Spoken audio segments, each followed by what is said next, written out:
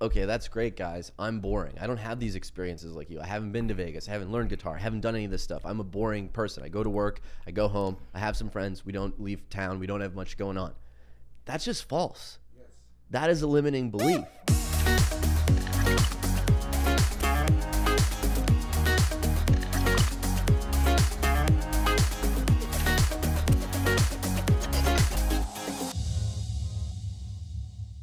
All right, we're into a new month, and that means a new theme. November's just started, and for many of us, that means winter is coming. Of course, what a time to sit around the fireplace and tell stories.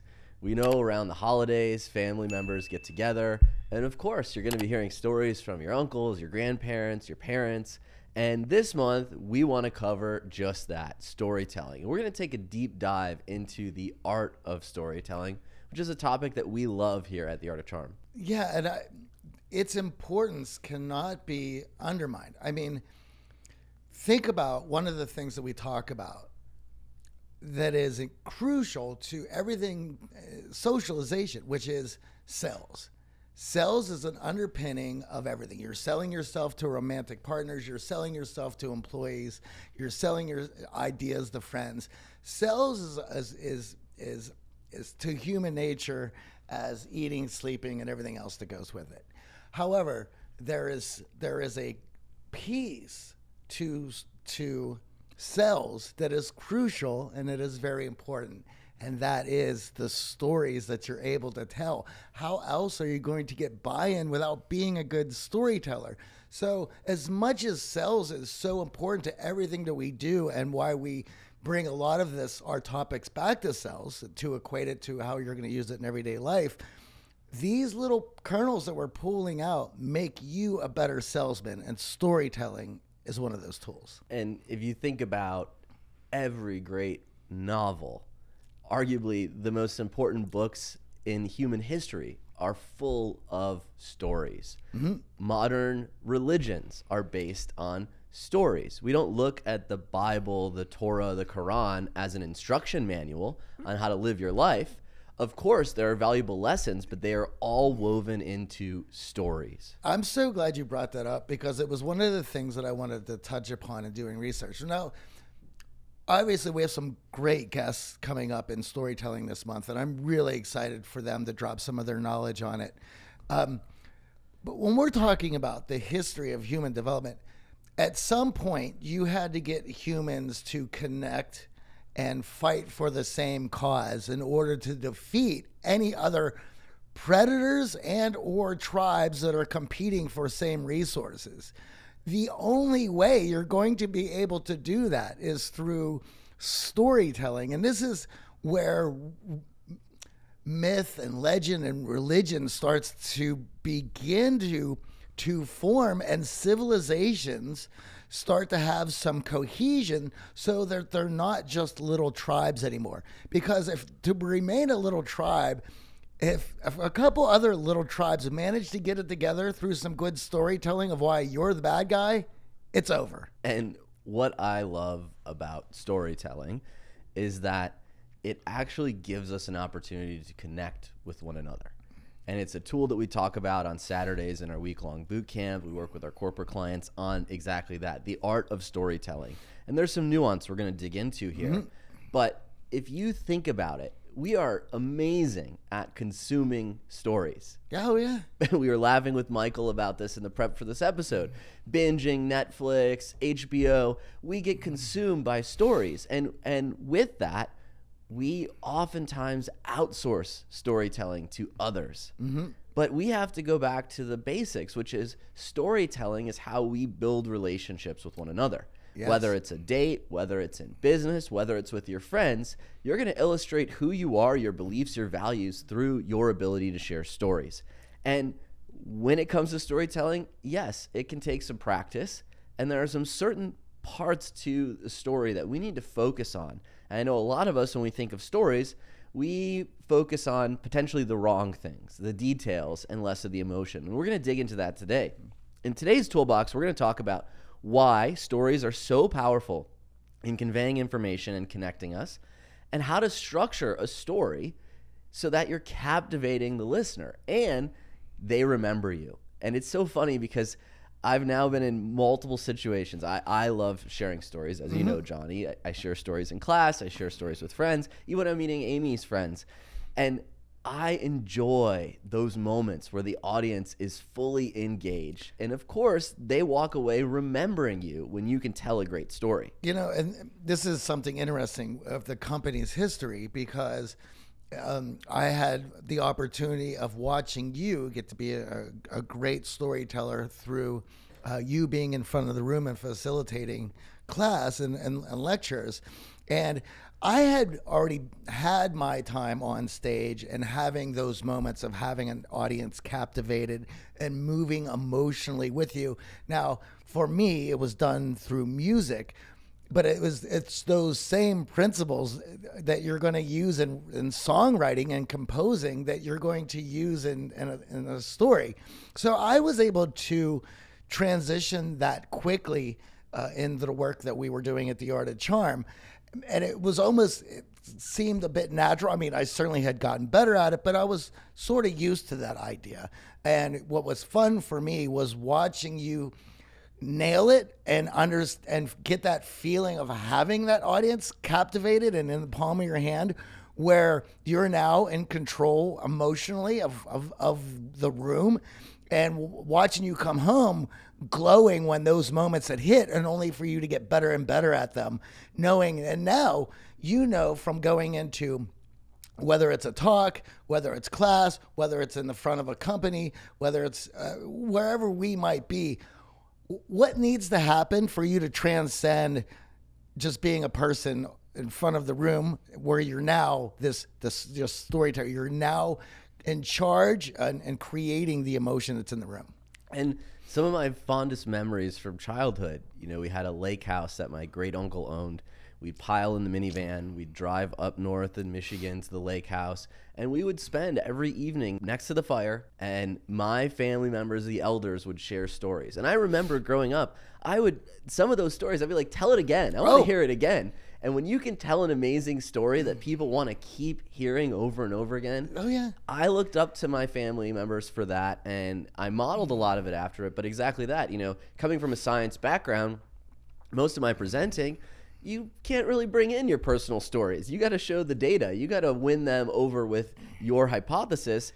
A little bit different than sharing personal stories. So I was happy to grow into that role. And of course, the power of storytelling, we know it entertains, we know it engages, but why is it so powerful? Can I add something to this as well? It's also engaging, it's also connecting, but it's also motivation.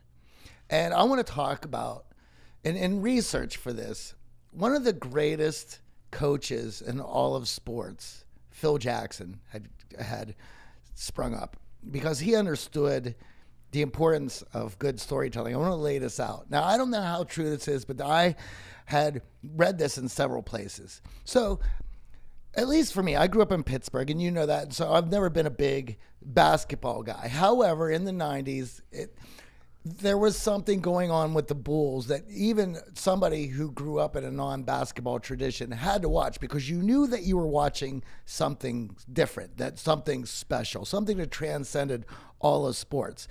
And yes, there was a lot of individuals on that team who did their job well, but in order to overcome some of these other great teams that they faced, Sean Kemp and Karl Malone and all those guys, you needed to have some cohesion. Now, Phil Jackson arguably was the greatest at motivating these guys through stories. And when he saw his team maybe bickering, or, you know, because from practices and being at each other and being so competitive, you're going to start getting agitated at people very easily. And if he felt that the cohesion of the team was sort of falling apart, he would have them watch a movie like Stand By Me or The Bad News Bears.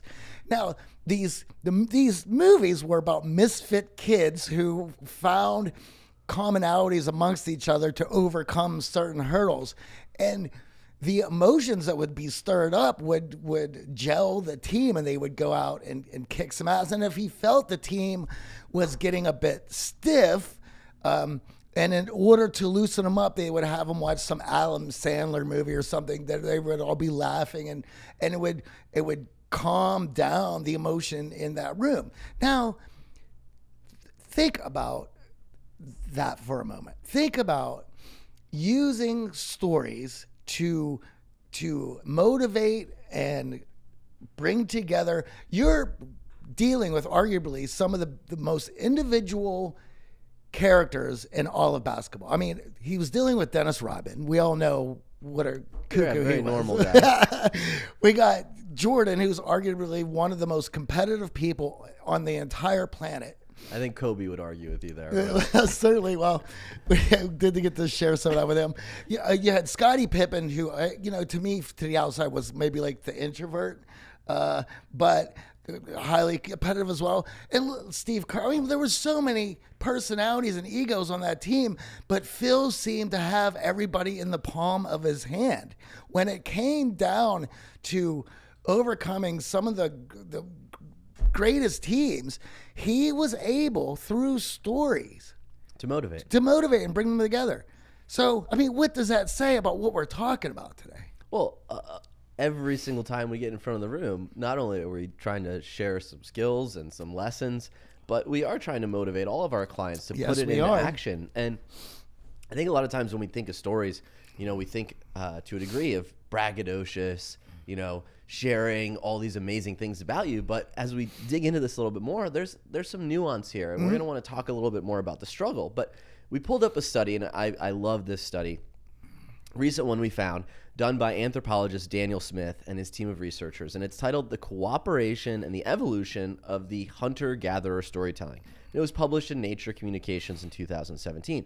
Now, they looked at the impact of storytelling on various hunter-gatherer societies and concluded that storytelling is a powerful way to foster social cooperation and teaching social norms. So exactly what you're talking about: motivation, cooperating, working together, and to convey social norms that get passed on through generations so that everyone can fit into the community. And it's also a value to the individual storytellers, which is why we love storytelling, because it not only improves your chances of being chosen as a social partner, it also gains more support from the community and even more, having healthier offspring. Think about that for a second. Yep. The impact of storytelling goes far more than just bragging a little bit about yourself or getting people to laugh. It adds to the community, and it also adds to yourself, which is why now, and I know, Johnny, you've witnessed these moments where we're sharing stories. We're in Vienna for the mastermind with our alumni, and we're sharing a story at the table, and the tables next to us are turning and watching to hear the storytelling. Oh, yeah. And when you can engage complete strangers in your life and your story, imagine how motivating that is. Now, in this day and age, as we said, we're outsourcing storytelling more and more. We're taking our dates to movies, you're buying a book to go on vacation, you're opening up your iPad to hop on Netflix. And with that, we're losing this valuable skill. We don't have enough opportunity to practice. Now, what if you were able to share your own stories instead of just watching what someone else created? And I think this is really important. And you mentioned about outsourcing these stories, right? Outsourcing so you both can just relax and watch the movie and go on this emotional roller coaster. But obviously, the best relationships, at least from my experience that I have had, was when my partner wanted to know more about me and wanted to hear the stories that brought me into the position that I'm in. Yeah, let's picture a date scenario. What is more fun? Sitting next to someone, chomping on popcorn, staring at a massive screen, IMAX, or actually getting to know one another through the stories of their past, their values, their goals, what motivates them? The other thing that goes along with this, and we've stated this on this show a million times, that if you're new to dating and just getting out there, outsourcing the stories and the communication and all that is probably not the best thing to do. Because what are you going to do afterwards? You still have to be in a position to feel good about making your move and advancing things, and you can't just depend on the movie to do all that. However, as the more you get you build up these tools and you get skilled in dating, you can then begin to do that. But your relationship and the connection and the emotions of getting tied into you are going to be created by the stories that you're able to tell in that, and the stories that you're creating together in the moment. Now, let's break down a framework for storytelling. And this is Joseph Campbell's hero's journey. Yes. And this is a structure of a story in broad terms. And this is something that we go deep into on Saturday afternoon in boot camp, building your narrative and getting comfortable sharing your narrative. And when we're talking about stories that have been told for thousands of years, well, it might be a good idea to think about the framework behind those stories. Because if these stories can be passed down from generation to generation, different cultures, different continents resonate with these stories, well, the formula behind it is probably pretty valuable in your ability to tell stories. Without a doubt. And what's great about Joseph Campbell's hero's journey is you will recognize this framework because it's movies, books, TV shows, the Bible, as we said. All of your favorite stories Myths. Usually have some version of this going on. Absolutely. So let's set it up, Johnny. There's basically 3 important steps in this story that we got to pay attention to. And I know you love teaching this, so let's break them down. Yes. Well, number one, there is a call to adventure. They call it the departure or the call to action. Now, that call to action usually springs from a need or a want. And it's you leaving what you call home. And you can call home many different things. You can call your comfort zone home. You know, we talk about the guys coming through program. You're basically on your hero's journey coming through our week long because you've left everything that is familiar and comfortable to you and you're going out into the wild to gain something. And so that is the very first part, the want, the need, or the call to action.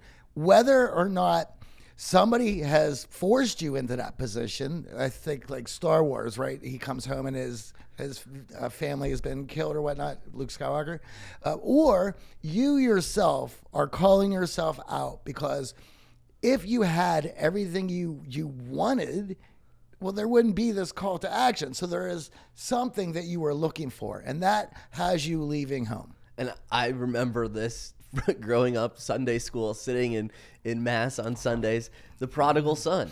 Yes. One of the most classic parables, and this example runs throughout all major religions, where there's this call to adventure. I need to leave home and find myself. I have to discover something about myself. And I will also say this story is also in a lot of song as well, especially in the blues tradition of the boy leaving the hometown on a train, going out to make something of himself and coming back and buying this town. It's so much there. It's in country, it's in blues, it's in rock and roll. It's in Academy Award-winning movies everywhere. And that's the thing. When you start to notice this pattern, you realize the stories that you hold near and dear follow this exact framework. Now let's talk about the second phase. All right. So this is called the initiation, and this is where the trials, learning, and the victory happens. This is going out, and this is, you know, Jordan Peterson explains this as going into chaos because you've now left your comfort zone.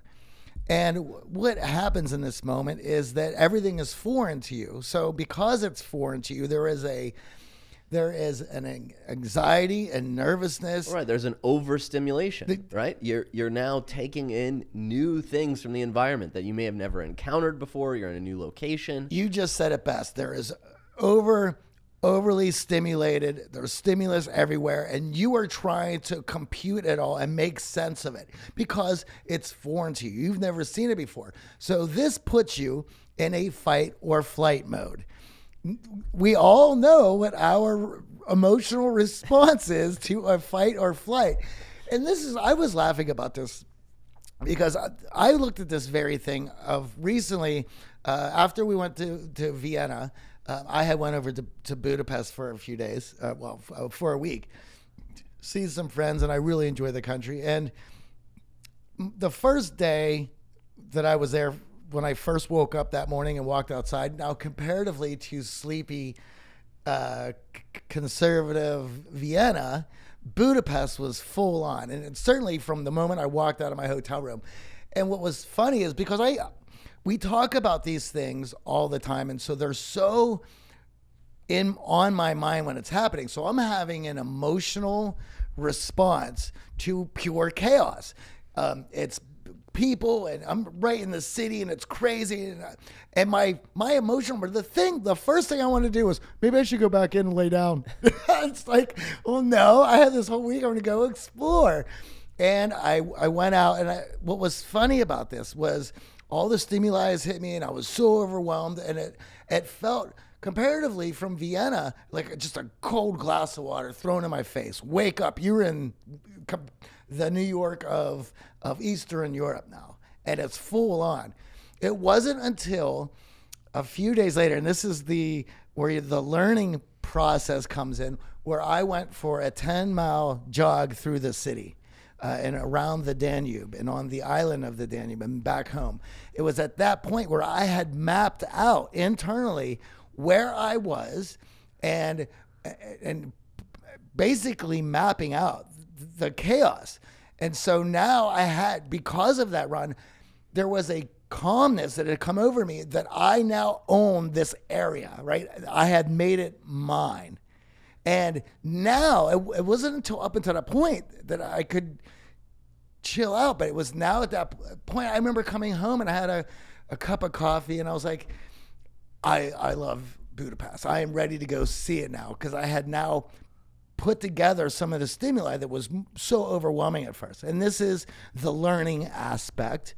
And then perhaps the victory of whatever that may be, finding whatever it is that you need. Gaining the new skill. And that's the most important, because people need to understand in the hero's journey that every time you leave and you make sense out of chaos, you now come back with something that you previously didn't have. Yeah, that knowledge, that education is a big part of it. And this is classically where all those trials happen, right? There's going to be some struggle here. There's going to be some figuring out. And then ultimately, we want to get to the payoff. Mm-hmm. Now, that is the initiation phase. The third and final phase, and my favorite phase, is the return. This is coming back to where the story began, yes. But you've changed. Yes. You're a better person. You got outside of your comfort zone. You gained that skill. You gained that knowledge. You gained that valuable experience. And when we talk to potential clients about taking the program and boot camp, of course, their first questions are, well, what is it like? What's going on? And that's why this story is so meaningful, because it's about the return. It's about coming back from that experience, change, having a different viewpoint, a new framework to look at conversation, connection. And this is what's great. And for all of our clients who've been through the program, they understand these three parts. They left home. They threw themselves into utter chaos. And the program is utter chaos. However, because it's a week long, there's a reason for that, because we want the concepts and these ideas to settle in so that when you leave, you feel like a new person. When you leave, you understand how to use the tools so that when you go home, you're a better person, and you are ready. Any new environment is going to feel chaotic. It's going to feel new. It's going to feel different. And before we break this down further and to make it actionable for your next date or your next business meeting or mentoring, we should first talk about what the intention is here. Yes. And the intention of this Toolbox episode is, this is not about your entire life's journey. No. And we're not talking about writing an autobiography or, well, you could use that here if you'd like, but more importantly, we want to put the spotlight on a few things. For example, if you're asked to share a little bit about yourself, whether it's on a date or a social gathering, you're going to want to follow this framework. Or someone at work asks you how your vacation went. Well, you could say, oh, I went to Positano and I had some food and it was great. Well, that's not going to be memorable. That's not going to stand out. That's certainly not going to get the rest of the coworkers gathering around to hear this story. Or it could even be the idea of how you started that business, why you changed your career, why you decided to go in this direction. These are all story-driven moments. And your ability to share a great story allows you to stand out from the crowd. Well, I just want to make a separation here, or a distinction, because a lot of times when people hear, well, here's an opportunity for you to tell a story, they immediately start to think of this long piece and it doesn't have to be that. This is not a 3-hour Quentin Tarantino movie. With One a of lot my foot favorite shots. things was when people were like, "Oh, how did you learn that?" or "How did you know to do that?" I will give a little story that goes, "Oh, well, let me tell you how I learned that," and all of a sudden, everyone's engaged, and it's not a 15 minute, it's not a 10 minute, it may be a minute and a half. But they've learned something about me that now that is going to stick in their mind. And for myself, and we're going to talk about this later episodes, when you are able to look at these high impact moments in your life and jot them down into a story, not only does your life become more clear in how you went about this and how you learn these things and who you are as a person, now you're able to quickly recall them and use them, which is going to make you an incredibly magnetic and memorable person. And I still remember this moment. I was hanging out with my fiance's Amy's friends. I hadn't really spent much time with them. They had seen me in some workout classes and such, and we were finally hanging out together with a bunch of other couples in the group. And of course, when you get couples together, everyone starts asking, how'd you guys meet, right? It's a very normal question. And of course, Johnny's smiling because Amy and I met in Las Vegas, and I've been sharing this story in boot camp over the years. So of course, the introverted me is like, okay, I'll tell the story. And Amy immediately knows that I enjoy telling this story. So she just points to me and says, okay, AJ, you have at it. And I shared the story. I'm not going to go into detail here, but I shared the story with the group. And this is after a couple other couples had shared their story of meeting each other. And the entire group was just absolutely fascinated. We went out to a house party that night, and the whole time they're talking about this, that, and they just held on to that story and even said, you're an amazing storyteller. And that is the power of developing out this skill. I can't stress it enough. Even if you are introverted, even if you have a little anxiety, this is a framework that is time tested. This is proven. You follow this and you will be memorable. You will be charismatic. I can't think of any aspect in life that doesn't involve storytelling. I mean, think about it. We already talked about sales. We already talked about motivation. We already talked about coaching. Think about politics. Who's got the better narrative? Think about the legal profession. It's two lawyers with 12 witnesses trying to tell the better story. Tell a better story. Think about raising money for charity. You're going to have to go in there and pull out a tearjerker in order to get money for your causes. So, it is, as I said, sales is a definite part of everyone's lives. Whether you know it or not. Whether you know it or not. And the key ingredient to being a good salesperson is being a good storyteller. Give me 10 seconds here. If you've been enjoying the show and getting a ton of value from our podcast, the next step for you might be coming out to LA for an immersive in-person boot camp. Imagine diving deeper and getting the tools to become a top performer at work, build fulfilling relationships, and grow your social capital. If you're ready to take the next step, I'd love to chat with you. You can head on over to apply today at theartofcharm.com/bootcamp. Now, when we talk about storytelling in this framework that is time tested, we like to break it into 8 components. Yes. So stick with us here. And this is going to be your framework for telling any story from now on. Number 1, we always have a starting point. This is where you have to fill in a bit of the background. This is the departure we were talking about earlier. Understanding where you left, where you came from, a little bit of the backstory about who you are is an important first step to every compelling story. Well, it lays out the trials and tribulations that are about to come because it sets up who you were before you left. There's going to be a change, and we want to know why there was a change and who you were. Now, of course, whether we're talking to people we're close with or complete strangers, you still want the home base. Yes. Don't think, oh, my friends already know this, my family already knows this. This is still an important jumping off point for every story you tell. You don't, and this, it could be simple too. You can go on and give how you grew up and where you went to school and all these things. Or you could easily say, oh, I grew up in a Catholic family in the Midwest Rust Belt. Yeah. For anyone who My knows, dad was divorced. He had custody. Anyone who's been through, they're like, boom, I know what that is. Yeah, it's just giving that point of departure. Yes.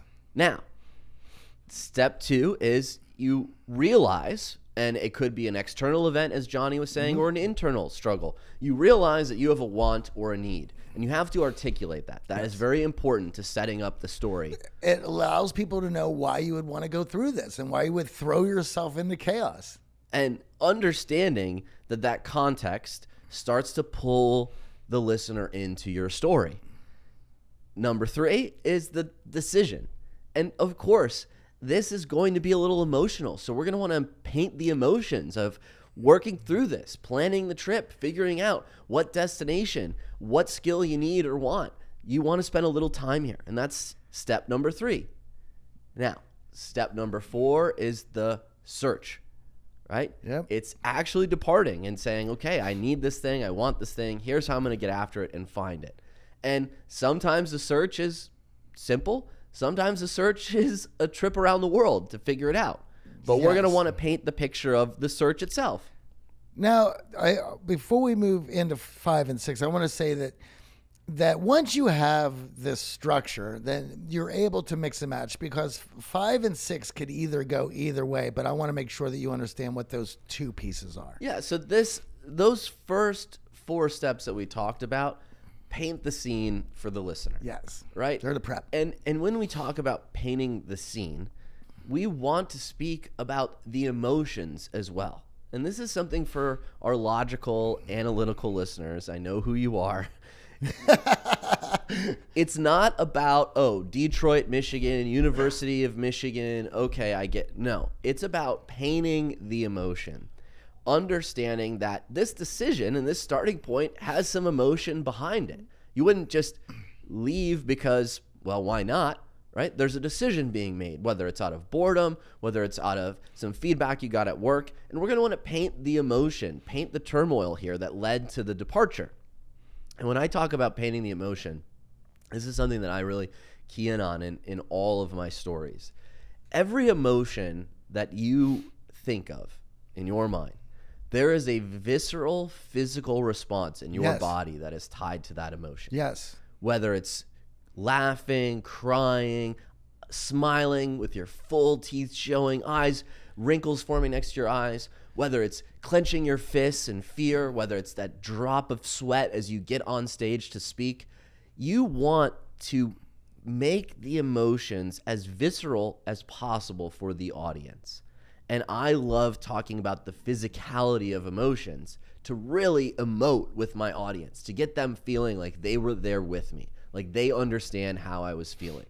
And these are small details that pay off big time, because the more your audience is feeling the emotions, right? You go to the IMAX, what do? They shake the chair. Oh, yeah. Right? You hear the Tyrannosaurus Rex marching against towards you. You understand that the feeling that goes along with the emotions, the physicality of the emotions, is really important when painting them.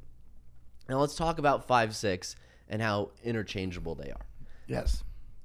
Either you find it or you talk about the challenges or obstacles in the way, right? And sometimes finding it is simple. Finding that bliss is simple. Finding the solution is simple. Sometimes there's some struggle there. There's some conflict. There's some obstacles you have to overcome. But we're going to want to paint that as well as part of our story. 7, and this is also key. A lot of times we get so hung up on, okay, well, now I hear what you're saying. We have to be victorious in all of our stories. We have to have found it in all of our stories. There has to be this big payoff in all of our stories. And that's just not true. But it is important to articulate. Either you found it or you're still searching for it. Well, there's a lot of people who, and you all know who you are, and I thank you because I love chatting with you. I always get a quick message on Insta from several people when a new episode comes out, and it always makes me feel good, because a lot of times we do this so often that I forget that there is a few 100,000 of you out there who's going to check this out. So hey, write us it and let's just feel good. But anyway, there's a couple people who always write me, and they always hone in on the stories of, I call them stories of woe, right? When things didn't work out. They're always the one, they always pull those out. Because at least for them, you know, they see us as very successful. We have this show. We've been doing this for so long. And certainly we're going to paint a very rosy picture of what it is like to be or where we are. And it is. However, they love the fact that we're never too afraid to tell those stories of woe and how much it means to them. And they're like, I think one of the reasons why they text me all the time is because we are so human, and we show that over and over again on the show. And I can't confirm that anymore, that we are so human that I refuse. It's hard for me to read comments on Insta or YouTube, because we're human beings. We hurt just as well as we're trying to else. Get better at everything we do. I think Yes. that's a big, and that's the thing. Whether you get it or you don't get it, whether you find what you're searching for or you don't, there's a lesson along the way. And that's the 8th and final point. You want to articulate either how you've changed or the lesson that was gained. Even if the lesson is, you know what? I thought music would be my jam. I can't play guitar. I took lessons. It's not for me anymore. Even if you didn't become this amazing guitar player like Johnny, the journey was the same. You figured out you wanted to stretch yourself creatively. You wanted to find a new outlet. You tried guitar. You didn't really like it. That's still an example of a great story. And I want to stress there as well. You had learned something about yourself that was invaluable to who you are before that, right? You are better because you had now learned that it wasn't for you. You can move on. Before that, it was up in the air. You didn't know. And I will tell you, when it comes to moving forward, there's 2 answers that you want, a yes or a no. You cannot move until you get one of those answers. A maybe, or I don't know, or that doesn't help you. The only thing that helps you is yes or no.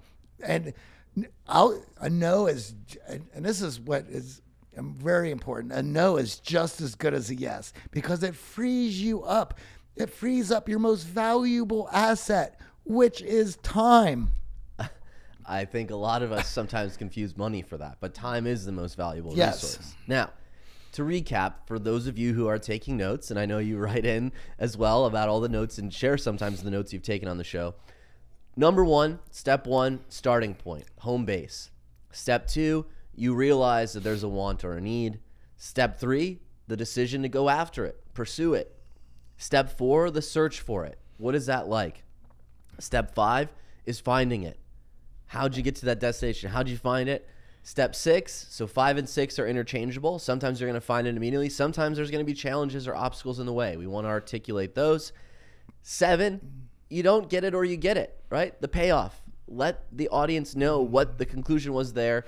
And number 8, and this is important, how has that changed you? Whether it's the lesson, the experience, the knowledge you've gained, the immersion in the culture, what you picked up on, how has it changed you? And that's the payoff to our story. And we turn this into an exercise where everyone gets up and then shares a story with this framework. We're going to talk about some common pitfalls after the break. But I want to point this out. These tips alone will put you so far ahead of the crowd when it comes to storytelling, where you're just not sharing details with no purpose, no understanding. The audience is not affected or impacted in any way. These 8 steps, when you weave these into every story, you will stand out. I also want to say, I mean, it's so powerful that we see it over and over again. By the end of the week, when everyone learns this framework and they're able to put some stories together, we have people get emotionally tore up. Why? Because the power of storytelling. And listen, if you're listening to this, you're like, okay, that's great, guys. I'm boring. I don't have these experiences like you. I haven't been to Vegas. I haven't learned guitar. I haven't done any of this stuff. I'm a boring person. I go to work. I go home. I have some friends. We don't leave town. We don't have much going on. That's just false. Yes. That is a limiting belief. Now, of course, listening to this, you're like, holy cow, those 8 points, this is going to be a 2-hour-long story. AJ, how am I supposed to get in front of the room in 10 minutes and present this? How can I condense all of those 8 steps into an actual story? And this is what we call the crash opening, right? This is literally just the first 30 seconds, setting it up with that home base. It's a bit like going to the cinema and the whole movie starts with, 5 minutes of opening credits. People are just like, what is going on? I'm not interested. And this is something that the film industry loves. It's called the crash opening. And you can remember how movies that gripped you immediately started with either a car crash or a firefight. And only after it's over, then is there the introduction of the characters and who's actually in the movie. And when we can do this, creates a story that immediately hooks the audience, immediately gets them interested. And when we do this, it's not about, this imaginary firefight that happened in Positano. Amy and I were sitting there on the beach, sipping our Aperol spritzes, and out of nowhere, these guys started beating each other. That's not what we're talking about here. But, for example, one of the stories can start like, this is how I almost killed the DJ. I know that story. Yeah, I've shared that story as well. Immediately, people are like, whoa, I got to hear what's going on here. Right? And of course, there's a little bit of almost killing a DJ. I haven't been charged with attempted murder, but imagine starting with a hook like that and the power of getting everyone's attention. Well, and think about it. So, I think one of the most common things that men deal with in straight relationships is the going to the movie with your girlfriend, the crash opening, and her going, "What's going on?" And you're like, "Well, we'll find out. Just chill." Let's watch.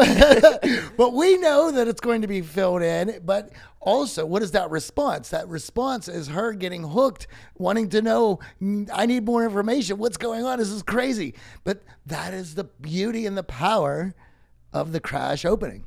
Now, let's dig into some storytelling don'ts, right? These are things that we don't want to focus on when we're sharing stories. And these are 3 common mistakes that people often make when sharing a story.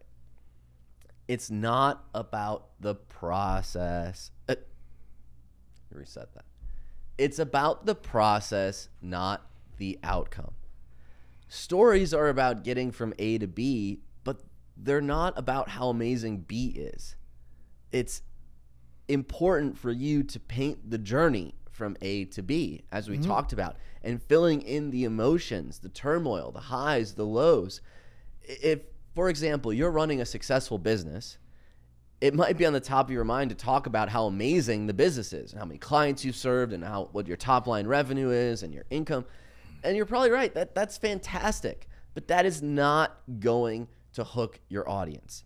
And people don't identify with outcomes. They'll listen and be like, well, that's great for you, but I can't relate to that. I might never get there. That's impossible for me. I can't be that successful. But what do people identify with? They identify with the struggles and the challenges. And I know Johnny and I laugh about this all the time because if you follow influencers, if you follow people on social media, you will learn that people are dyslexic, people were molested, people have all this turmoil because they understand that's how you hook the audience. It's not, look at my fancy car, look at my house in the hills. Everyone has. It is the humble beginnings. Everyone has what they need to overcome. If I was to write out a sheet of all the biggest bonehead mistakes that we've made as a company, I mean, people would be like, who are these jokers? Like, where are they now? And I'm like, well, they're actually sitting at the 18th floor doing this podcast over this beautiful Los Angeles. How the hell did they get there from all these mistakes? Well, let me tell you. Right. And the mistakes are what hook people, right? It's the process, not the outcome. So if you think that your story is just going to be you bragging about the result, the destination, where you are now, you're going to lose the audience almost immediately. People pay attention and identify with struggles and challenges because we all have them. Yes. We all have the desire to learn how to overcome them, and we can all relate to the struggle. We can't all relate to the lesson, the success, the outcome. So instead of telling everyone how much profit you're making or how big your office is, remember what it was like to build up to that 18th floor. What was that journey? What were you struggling with? What didn't you know? What were the doubts that were creeping in? And how you ultimately overcame those is what people are going to be hooked to. Now, suddenly, you've captivated that audience, whether it's in the boardroom, it's on the date, or it's just hanging out with some people you're meeting for the first time, friends of friends. That's how people are going to connect to you. And the cool thing about all of this is even if they're not building a business, even if they're not trying to do what you are attempting to do or you've done, they can relate to the struggle. Absolutely. And, there are so many inspirational people that I look up to who don't do anything remotely close to what we do, but I will remember lessons that they had articulated through story that will cause me to make certain decisions in my own life only because I remembered it through that story. And then after we've really honed in on the struggles, we will get to the payoff and they will care about the hero's journey and how it ends. But if we gloss over the struggles and we just get to the payoff and I'm here now and I'm so successful and look at me, look at all of my accomplishments, you're doing a disservice to the audience and your story is just not going to land well. The other mistake that we hear all the time in storytelling and we correct in our boot camps is it's about taking part in the experience, not learning the facts. This is what I was talking about earlier. People tend to only talk about the facts, the details. It was the 18th story. It was in Los Angeles. And sure, those are great. Sure, yeah. But that's not what people resonate with. For example, if Johnny and I were to talk about our Vienna boot camp experience, and all we said was, well, the apartment was close to the Schönbrunn Palace. The guys arrived from all over Europe on Monday. The class structure was 8 guys, super excited to work with us. And we went out to some bars and clubs and to some social gatherings during the week. And hey, the Wi-Fi password in the place was I love Vienna. Wow, that's a really interesting story, guys. Look at all those great details that don't matter to me as an audience, right? We want to know what the experience was like, not the facts and the details. So as you start practicing your stories, sharing your stories, and I know this is something that we talk about in our boot camp, making eye contact with your audience and checking in to see, are their eyes glazing over? Are they resonating with this information? Or am I just blurting out a bunch of facts and stats and details that aren't really moving the needle? Well, you're going to be able to tell if the people are engaged. If you're able to look them in the eye and see their eyes roll back, right, glaze over, check or their phone, checking their look phone, out the window, the view, we got problems. If they're at the edge of their seat going, yeah, and then what happened? Well, it's on. Now, maybe you would have listened to that story if you were interested in taking a boot camp. You're like, okay, what are the logistics of this boot camp? But most people are not going to care about the Schönbrunn Palace in Vienna and how we were 4 blocks away. That's not really an interesting detail. We don't need to focus on that, and certainly that should not be the focal point of the story. How about I was to share the experience instead? What we were seeing, hearing, tasting, what we were thinking and feeling. If I told you what it was like to stand in front of the Schönbrunn Palace on a warm summer evening, walking the grounds of history. Or if I described the atmosphere and the excitement as we entered that first club and the constant chatter of all the boot camp participants who were talking to people and bringing over people to introduce us. What if we were talking about what we were thinking when we saw our guys take over the entire venue in Vienna with all of their energy, smiling, great body language? Or what it was like to drink that first banana beer with Daniel and Michael after they had talked so much about it. Well, it sounds to me like we're getting a little closer to the story that I want to listen to, right? Yeah. We're still getting all the facts across, but we're now sharing the emotions of the experience with you. You can take part, and then those details and facts become more interesting. Then we sink our teeth in. Why? Because I'm giving you all the facts that you already have for yourself, but I'm telling you through the lens of my own experience, right? That's how we're going to resonate with our audience.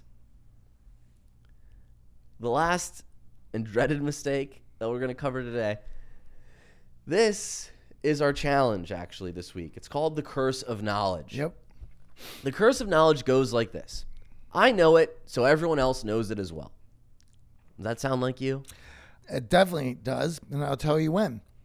For myself, growing up, there was a time where, of course, in playing music and all my music friends, I thought we all shared the same experiences, and they all were on tour. And so what's so important about what I was doing comparatively to what they were doing? And,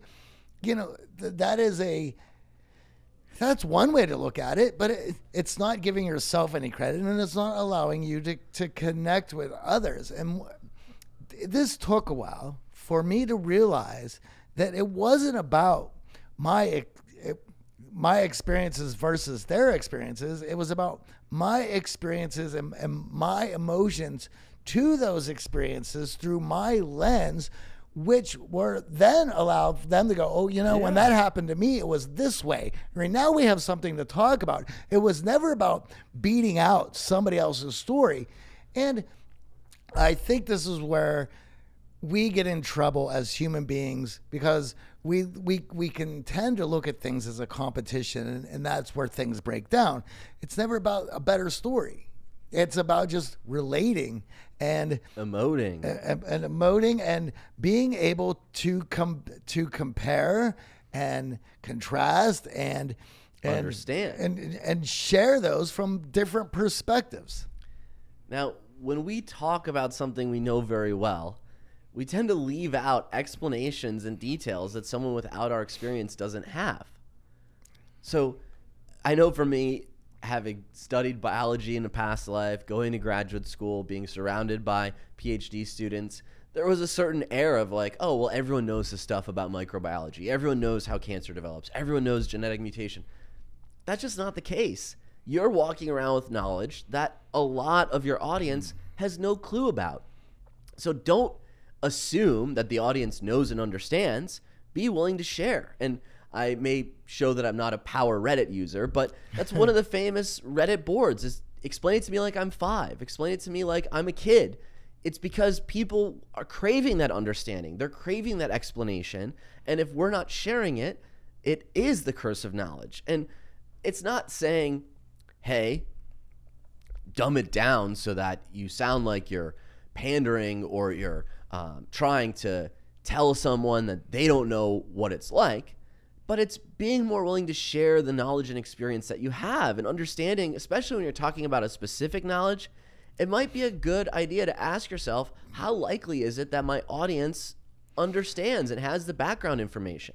I want to share something. This is something I remembered, and I remember a particular person in the early days of AOC who was quite shy, quite introverted, and had this idea that, well, I don't have any really good stories.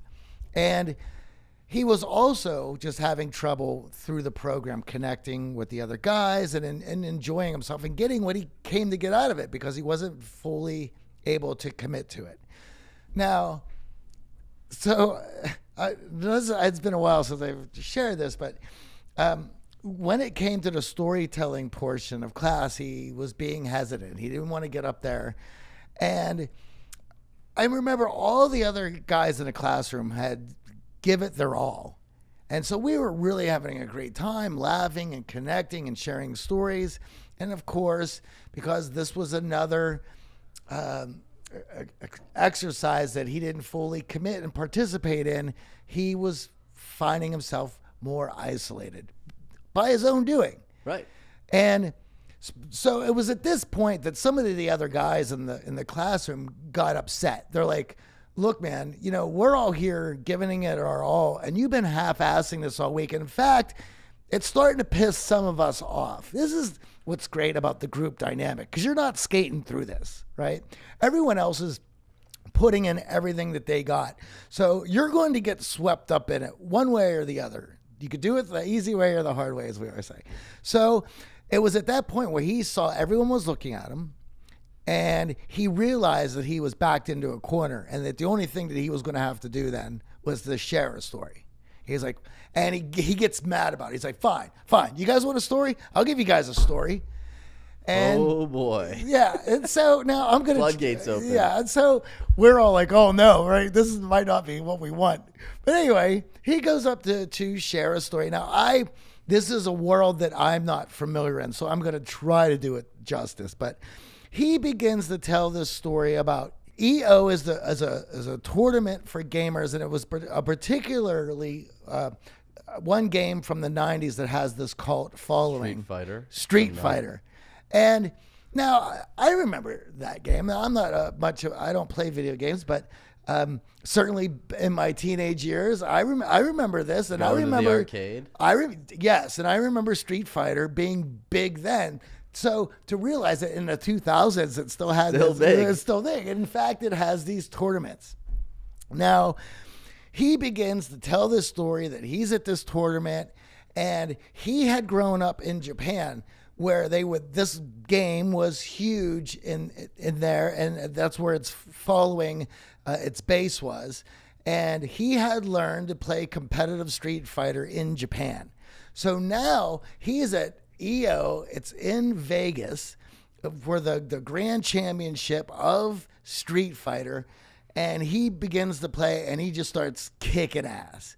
And he even explains it. It's almost like a Rocky-esque picture, because there was a lot of the Asian kids are like, boo, the white kid. And he was the underdog. And through competition and whomping up on all these kids, he slowly started to build a fan base to the point where he is now fighting for the championship of Street Fighter. And this clip was even showed me on YouTube, and it's quite amazing. And all the kids are cheering, and it's amazing. And he had gotten this guy down to a sliver of life left, and he is at the point where everyone in the room thinks he has it in the bag. And somehow the kid that he was playing, the champion, was able to whip out one of these incredibly difficult moves that basically destroyed his guy in an instant, with him having a sliver of life left. But yet he loses, but has gained the respect of this audience for his determination and his skill and his perseverance. And he is heralded as this hero and he, this wonderful thing. And we were all at the edge of our seats, and we're like, oh my God, this is insane. And he's looking at us, and you could tell, he's like, you guys really like this story? We're like, this is incredible. He has never told this story. And because he thought it was a cult following. People don't care about video games. It won't be interesting. Imagine that, walking around thinking, oh, this is boring. This is humdrum. People won't care. And we could all understand what that was like and imagine being in this situation. But what was more was, because of how he felt about this story that was so important to him, that but was so afraid that if anyone found out that he's going to be a nerd or a loser or a gamer, and now we're dealing with gamers. The world is so popular, esports and all that. Like a gamer, you have a fan base, you have a following, you're monetizing. PewDiePie is king gamer, right? But anyway, back then in the early mid 2000s, so he carried this and was so nervous that if he opened up, there was a possibility of this slipping out and him being judged because of this.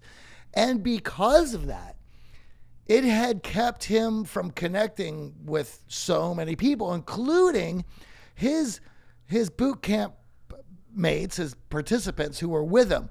So when he finally tells this story, and everyone's like losing their minds, and he, for the first time, shares this, does not feel judged.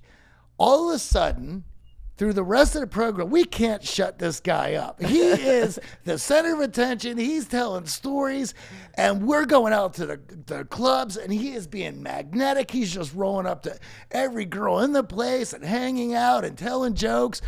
It was night and day.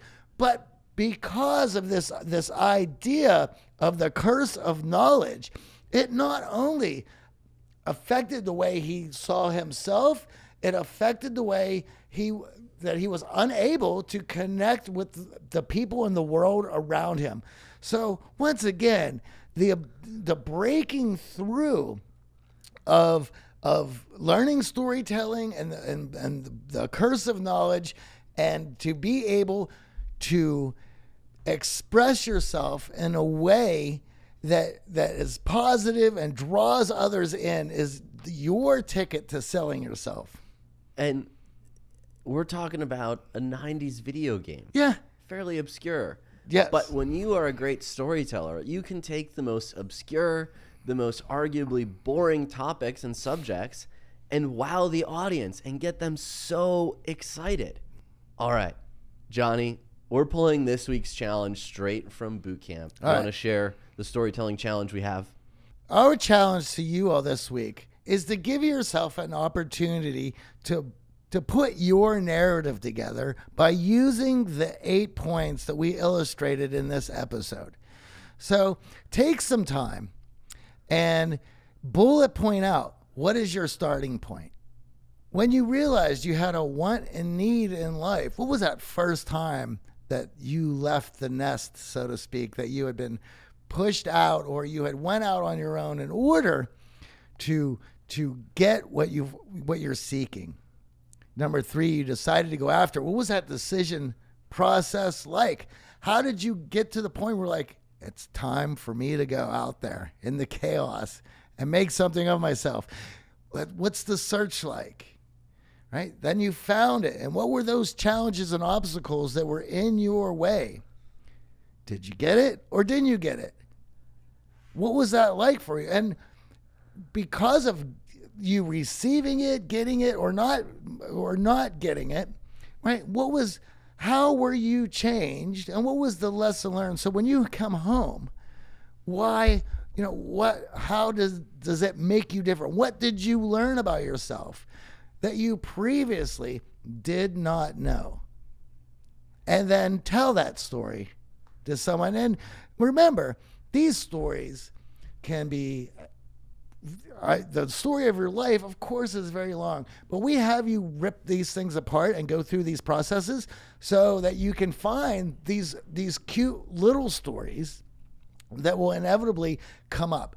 I myself have pages open on my phone where I can write about interesting things that happen to me throughout the day, or thoughts that I have, just so that when I flesh them out, there's a story that goes around it. These stories sometimes end up on this show. I've been having fun recently doing some one-on-one coaching with our alumni of the boot camp. And one of the guys I'm working with, he wants to start helping other IT consultants break in their career. And, when he started his career, he thought it was all about getting really good technical. And he had a lot of anxiety around, hey, I might not know as much as I need to be an effective consultant. Now he wants to start teaching. And the very first exercise that we did was him sitting down, following this framework, and writing out his story and experience with making the decision to jump into IT consulting, the struggles that went along with his first year, the challenges he faced, and the lessons learned. And guess what? That story is going to become the basis of what he can teach to help others. So your story, no matter how boring you may think it is, or how other people have all experienced it, how it's just so general that everyone goes through this, AJ, it can't possibly be compelling. Following this 8-step process, you will turn that into an incredible story that engages your audience. And before you say, I don't have any of those stories, do the exercise. You will be so surprised. And this is the only way that you're going to be able to realize that. and Yeah. by writing it out. Let us know. We're excited to hear from you. Yeah. Send us your stories. We'd love to hear you following this 8-step framework. You can send us your thoughts by going to theartofcharm.com/questions. You can also email us questions@theartofcharm.com, or you can find us on social media at The Art of Charm, Facebook, Instagram, Twitter. Until next week, I'm Johnny. And I'm AJ. Have a good one. But I feel alive.